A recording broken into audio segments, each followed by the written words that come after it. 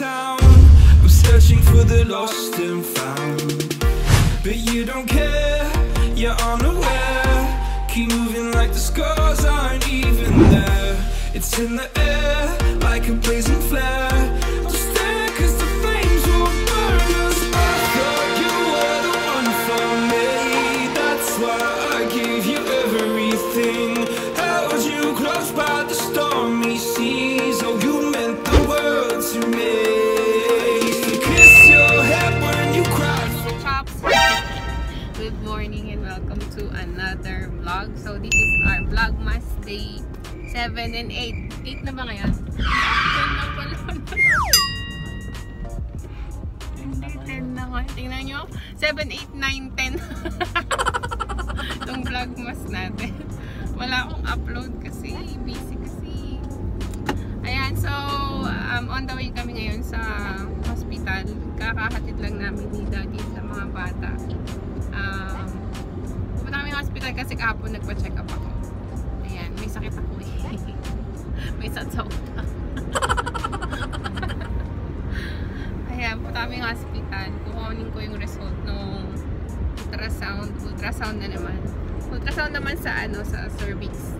At saka urine test. So yan, maaga pa. Baka mag-almusal muna kami. Ano pa lang eh, 8 pala, 8 o'clock. And exam ng mga bata ngayon kaya mag-uwi nila. So, naka-phone tayo kasi wala akong dalang camera. Let's go! May bagyo. Ayan o, kaya traffic. Ulan. Yan. Dito pa rin kami sa daan. Punta sa hospital. Ay, naka. Kailangan na namin umuwi. Kakasakit na ako dito. Oo.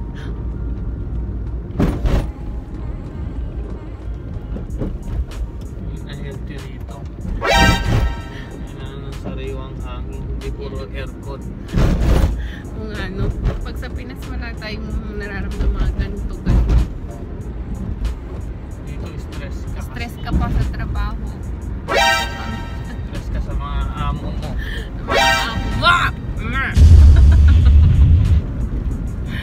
Ay, naka. Balik. Amo sila eh. Darating yung panahon, uwi rin tayo sa Pinas. Among nasobrahan ng utak. Sobrang talino. Kabaliktaran. Alam naman nila yun. Ayan, hindi ako makapag-vlog ng mga ginto ngayon mga chaps kasi nga exam. So, magkatapos na lang siguro mga after this exam. Busy kasi sila sa school. O, ayan, dito ko to. O, dire-diretso. Dire-diretso. Ditinitin na yung side mirror.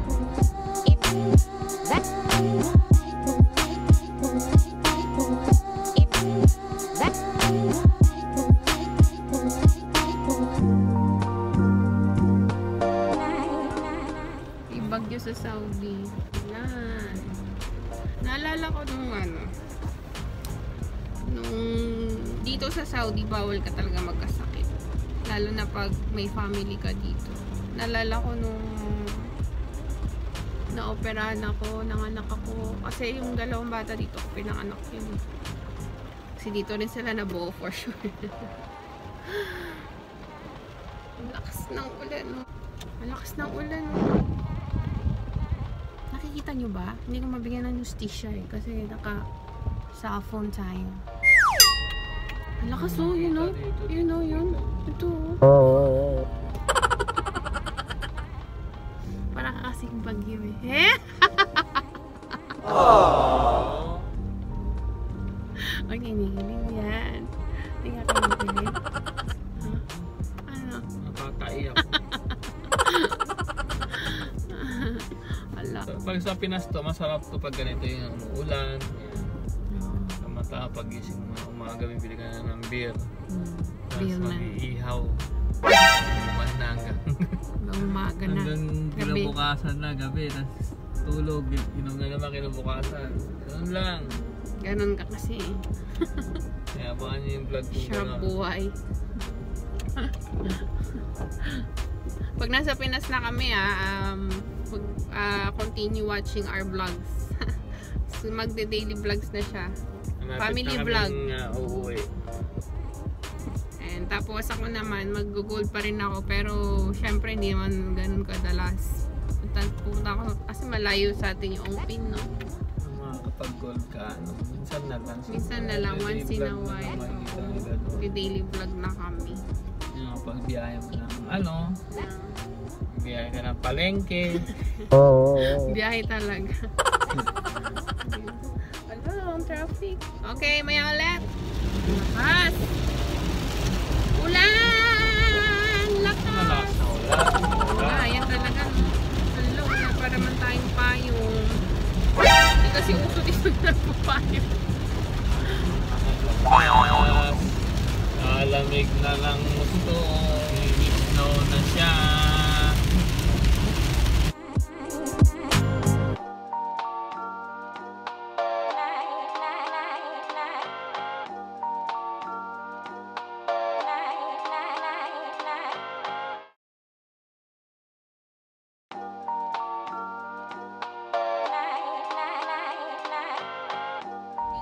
Kami sa McDonald's, at least malapit na to dito sa hospital na pupuntahan namin.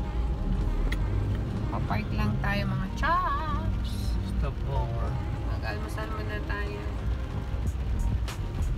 Napakahalaga ng breakfast. Di ba nila? Shala. Parang ako sa buhay mo. Ano kaya hindi ka naman breakfast eh. Ano? Ano? Okay lang, di ako nagdala ng hoodie. Nag-uulan naman. Pero mo na. Ito may hoodie rito. Saan? Pwede. Para lang sa ulo.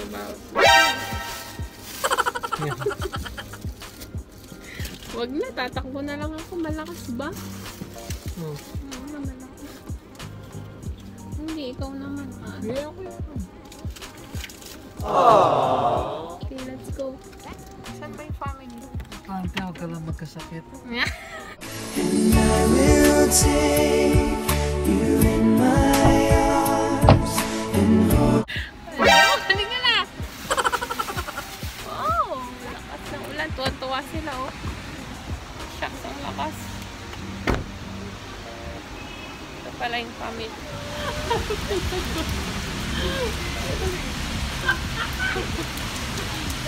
Yung haringtv. Nilay lang ang plastic sa ulo. Rain. When it's raining, you love it. Yes, Yeah. so much. I'm vlogging. It's okay. Yes. Dito nila ulan dito eh. Dito na yung pagkain namin. Ayan, mag-breakfast. Hindi ako nag-coffee ngayon, hot chocolate muna kasi hindi ko alam baka mamaya meron pala akong infection eh. Magta-time-lapse. Ang ganda ng McDonald's dito sa... Saan ba taga? Malas? Sa May Malas. Dito kami sa May Malas kasi malapit to sa hospital na pupuntahan namin. So, yan. Kakain muna kami. Kain tayo mga chops. So, magta-time-lapse tayo. Okay?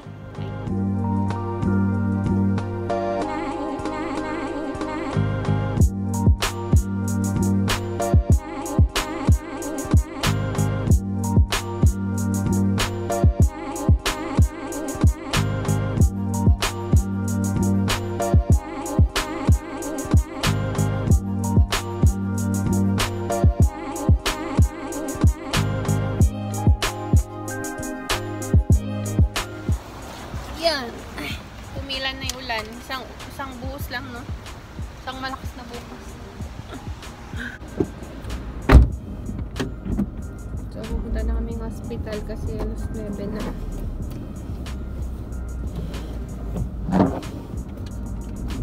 Diba? May patungan ako.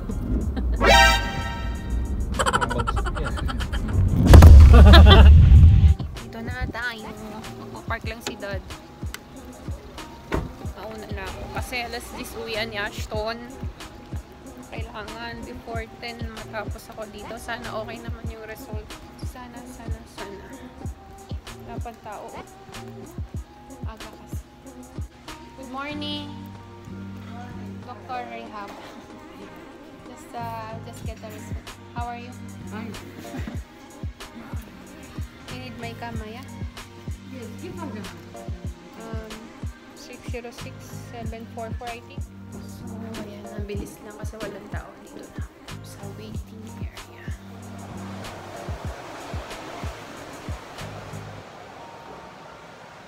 nothing. You don't have anything. No stress, nothing. Good. But what is this pain? Then be urine. Then do something with it, right? Yeah, I also did urine test. Nothing. You order in your nothing. Then this starts with colon. There is something related to your colon, but nothing in the system. Okay? All your after Thank you, doctor. So, ayun na nga, nakuha ko na yung result. Okay naman yung result nung ultrasound ko nung sa urine ko. Ngayon kasi yung nararamdaman ko, yung parang alam niyo yun, sa may dito, sa may cervix banda, yung parang kabag, ganun. Tapos, parang may hangin siya sa loob. Tapos, pag nauutot ako, pag nauutot ako, parang nalilesen yung sakit, ganun.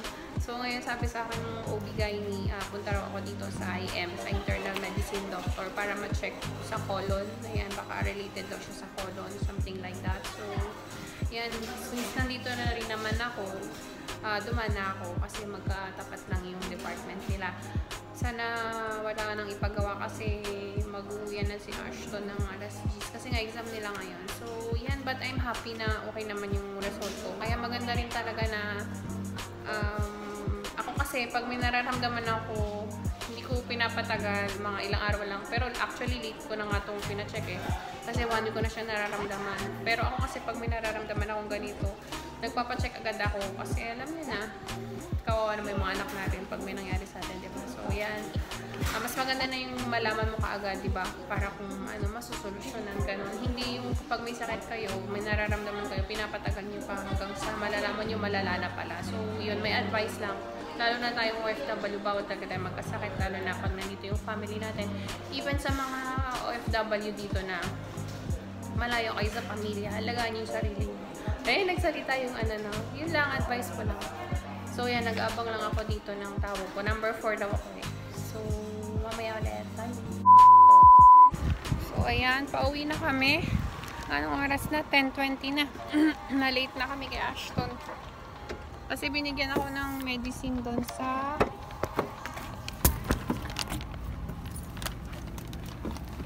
kinuha pa kasi namin yung gamot. Ayan, binigyan ako ng gamot ni Doc doon sa IM. Yan, so ayan, hanggang dito na lang ang ating vlog for today. Ang ating vlog mas 7, 8, 9, 10. Ang haba. So, tatapusin ko na dito yung vlog natin. Maraming salamat sa lahat ng umabot sa dulo ng vlog na to. Ayan, sana nag-enjoy kayo. If you did, don't forget to give this video a thumbs up, comment, and sa mga hindi pa nakapag-subscribe, ayan, mag-subscribe na kayo para mag-updated kayo sa mga videos na ilalabas natin sa susunod. So, maraming salamat and I'll see you guys later. Bye!